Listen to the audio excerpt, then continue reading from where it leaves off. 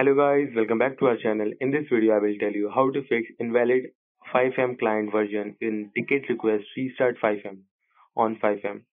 If you are encountering this error message, then this video provides you with step-by-step guide to resolve this issue. So the first solution is restart FiveM. If you are encountering this error, try restarting the FiveM client, close it completely and open it again. See if the problem goes away or not. Solution 2, update the channel. Check your update channel settings for another effective solution to the invalid FiveM client version error. Some users may have inadvertently selected a channel other than canary results in a version mismatch. Here are the steps to update the channel.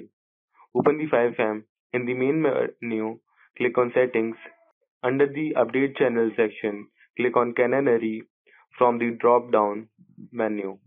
FiveM automatically check for updates and download the latest version compatibility with the server. Solution 3. Edit CitizenFX.ini. From the last method did not work, try manually editing the update channel canary from CitizenFX.ini. Here are the steps. Right click on the FiveM shortcut on your desktop and open the file location. This action will take you to the location where FiveM files are stored.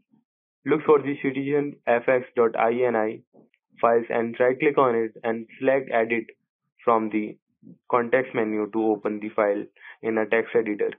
In the CitizenFX.ini file, locate the line that reads update channel is equal to canary.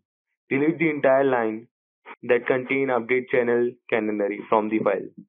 After removing the line, save the changes you made to a CitizenFX.ini files and exit the text editor. Solution 4. Uninstall and reinstall.